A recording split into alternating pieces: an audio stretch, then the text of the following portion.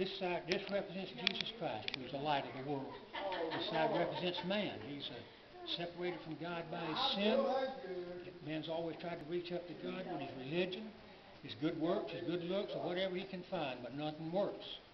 But God reached down in the person of his Son, Jesus Christ, who came and died on a cross, shed his blood to pay for our sins. He was taken down off that cross, placed in a borrowed tomb that was sealed, guarded by Roman soldiers. They were going to keep him there. But on the third day, up from the grave he arose. Today, his cross bridges the only way between earth and heaven, the only way for a sinful man to get to a holy God.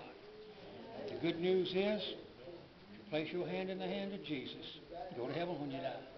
If you neglect it, reject it, refuse it, place yourself in the lake of fire. How do you go about that, preacher?